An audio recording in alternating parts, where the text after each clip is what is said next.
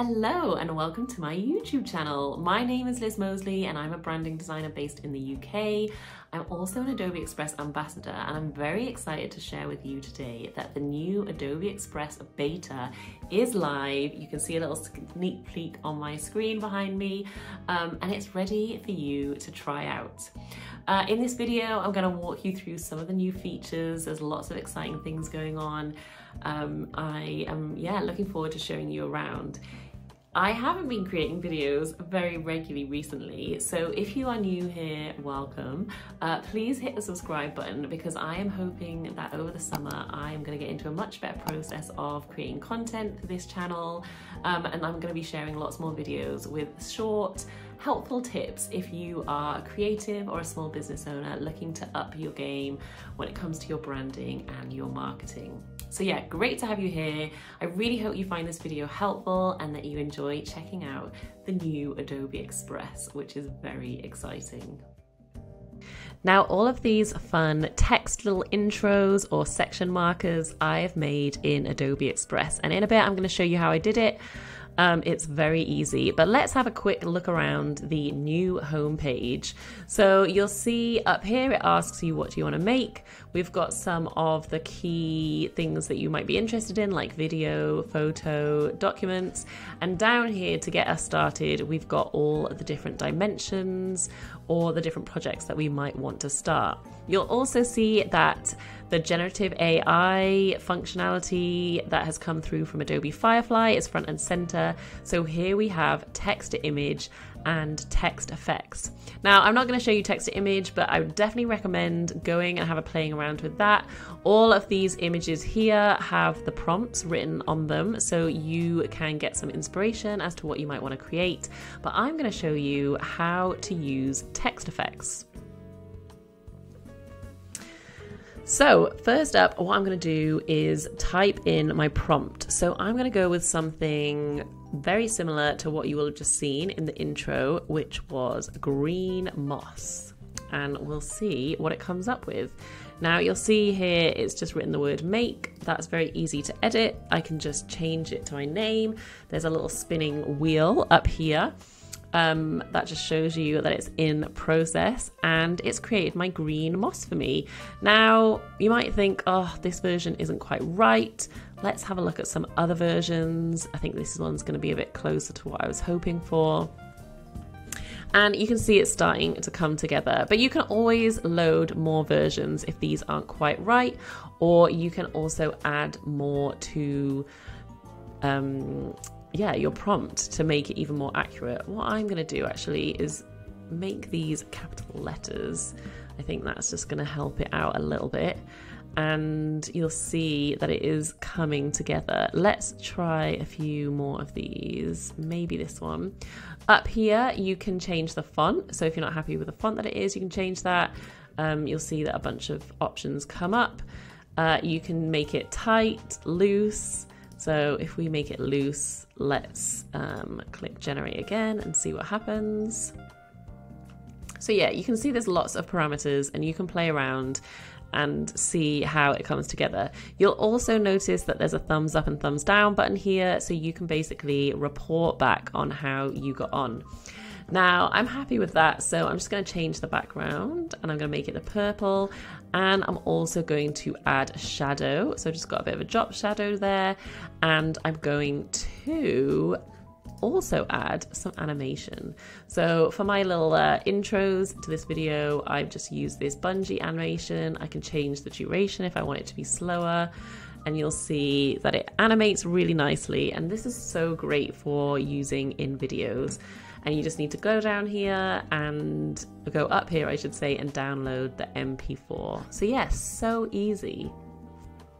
Now, one of the things that's really important to me when I use Adobe Express is the brand kits, because this is something that I use really regularly to make sure that I stay on brand. I use it with my clients.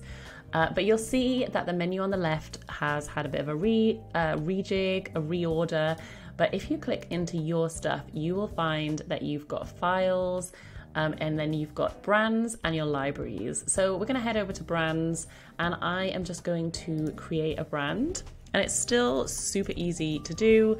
So I'll just name it Social Power. This is a fictional social media company.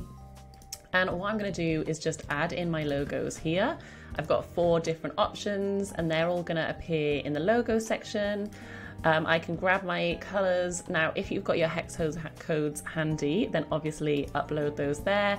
I'm just going to actually use the pipette tool because I don't have the hex codes to hand, and I am going to get them from the logos, which is another cool option that you now have. I'm going to add a black and a white, and then you'll see I've got my color palette sorted. You can also then choose your fonts. So I'm going to go with this as my header font, and then I'm going to add Lato as my body copy. And you'll see how quickly you can put your brand kit together, and you'll see how it all starts to come together over on the right where you've got examples. And then lastly, we've got this graphic section, and I've got some sort of brushes that I've created. So I'm just going to upload those there. And so now I'm going to be able to access everything really easily in one place. And if I go back to brands, you'll see that my new brand, I can delete this one because this is one I did earlier, is here and ready for me to use, which is amazing.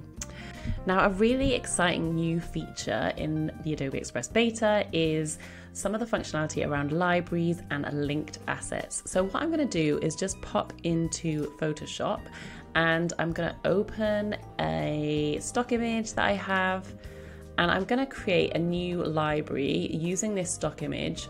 So if I head to libraries and create new, and we'll call this Social Power, and I'm going to save this asset over into the library. So now I have that photo there.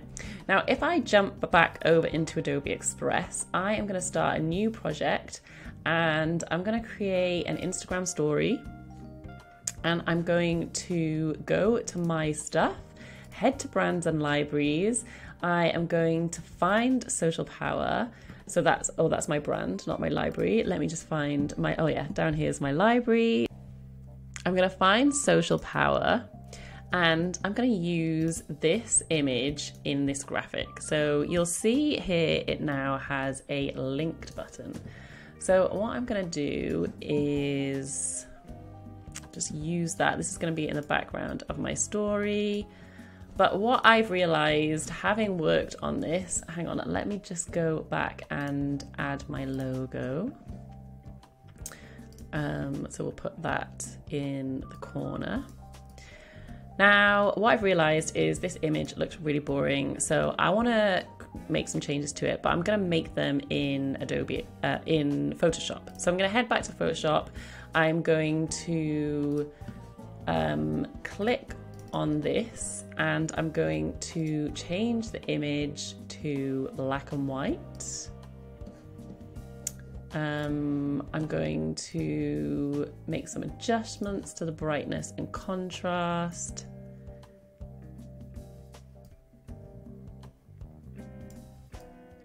And I'm going to add some scribbles on it as well, because that was part of the sort of style of my branding. So I'm not going to add them in that color. That's disgusting.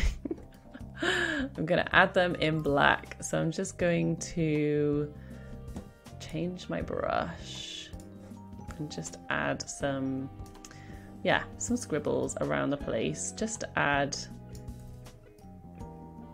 a little bit of interest to what she's doing. And I'm going to save that, and you'll notice that it's updated it in the library, so it's called background PSD. Now, if I head back into Adobe Express, you'll notice that this has popped up and it says your link assets have changed. And so all I need to do is click on update, and you'll see that the asset has updated automatically for me, which is amazing. So it just means that any changes I make in Photoshop or Illustrator are going to update in Adobe Express. And so now Adobe Express is the perfect companion for those two programs that are part of your Creative Cloud suite. So yeah, what an incredible combo. So another feature that is super exciting is the collaborative tools. Now I'm just going to create a social media template. So I'm just gonna use this Mayday design, and what I'm gonna do is I'm gonna head up to the share button up here, and you'll see it says invite collaborators, and I am gonna invite my friend Phil to collaborate on this project with me. So all I need to do is add Phil's email in here, and I can write a message to him there, and I've set it to can edit, and then I just click on invite. And in a minute, I will be able to see Phil active in this project. So we should be able to see his mouse moving around on the screen, and he can come in and make some changes for me. So now you can see Phil in the project live editing. So I think he's gonna grab the text and maybe play around with the font and change that. So we can just watch and see what he does in real time, which is amazing. So he's just there picking a new font for me. Awesome. And then when the design is finished, I might decide to head over to the comment and say, hey Phil, what do you think of the design? And I'll just submit that, and then he'll get notified, and then you'll see in a minute that he can just reply to the comment. And so yeah, we can work on this project together, which is such a neat feature. You can have multiple people collaborating on one piece all at the same time, which could be really handy when you're working as part of a team. So you'll see here that the reply has popped up, and I'll just click down, and he's put, I absolutely love it. So there we have our design. Phil's pleased, I'm pleased, and yeah, we've worked on this project very quickly together. So I hope you found that video helpful. Let me know in the comments what you think of the new version of Express. If you've got any questions, feel free to ask them, and I will be back soon with another video to help you with your branding and marketing.